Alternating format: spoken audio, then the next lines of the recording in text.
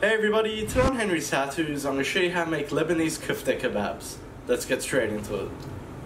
Alright guys, so I'll be doing this recipe based on 1 kilo of beef mince. So I'll set that to the side for now.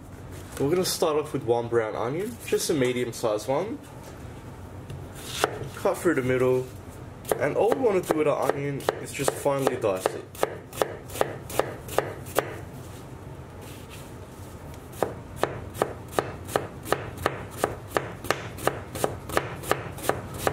Alright, so that's our onion done, so we'll just add that straight into a bowl.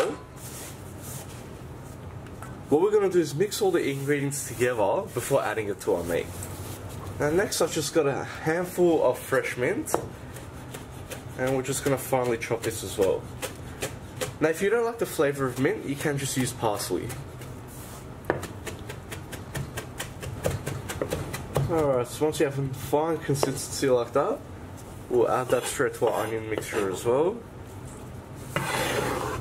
Now next we'll add 1 heaped teaspoon of salt, 1 tablespoon of red sumac, half a teaspoon of black pepper, half a teaspoon of ground cumin, half a teaspoon of sweet paprika, half a teaspoon of ground cinnamon, half a teaspoon of ground cardamom, and finally about 2 to 3 crushed garlic cloves. Now we're going to add just about 1 tablespoon of olive oil to this, just to make it easy to mix. And we just want to mix this all together.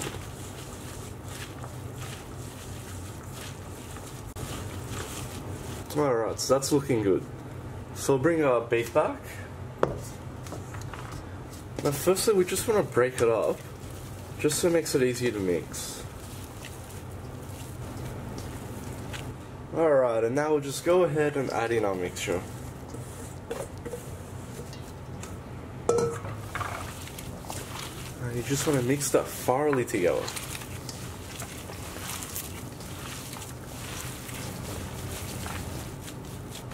Alright, so that's looking nice and combined, and it's smelling very fragrant as well. So just going to bring it back together like that. And all I'm going to do is cover it with some cling wrap. We want to put this into the fridge for around 3 to 4 hours, preferably overnight for best results, just to let all those flavours develop, and then we can go ahead and cook it. Alright guys, so to skewer these, we're just going to get a handful of our mixture like that, just in our hands. We want to shape it into a long cylinder shape, just like that. Now for this I'm going to use my long, thin metal skewers. In a lot of my videos you'll see me use the wide ones, but for this one we're going to do thin ones. And all we want to do is insert this straight through the middle, right until it comes at the end in the center. And now we just want to push down, but we want to push down using our entire hand, not just our fingers. And we're just going to have a bowl of water here to stop our hand sticking. And just keep on pushing it like that until you have a nice long shape like that. And that's all there is to it. So you should end up with something like that. So let's move on to our grill now. And all we're going to do is place our skewers straight on. Now I'm just on a medium to high heat.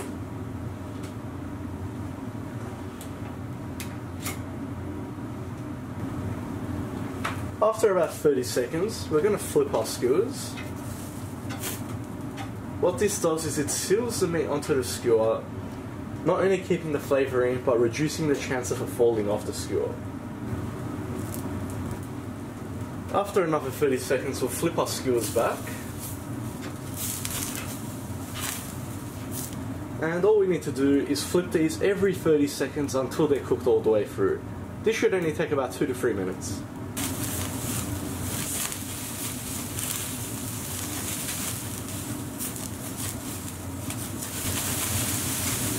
Alright, so we're at the 3-minute mark now.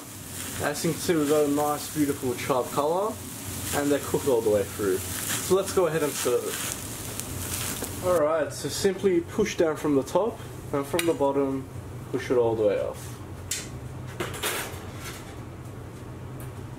Once again, push down from the top, and from the bottom, push all the way off.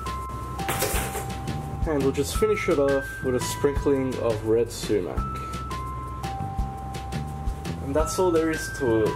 Ready to be enjoyed on its own, with rice, with salad, in a wrap, however you like it. I hope you like that, guys. Please like and subscribe. You can follow me on Facebook, Snapchat and Instagram. If you got any comments or suggestions, just leave them at the bottom, and I'll see you all next time.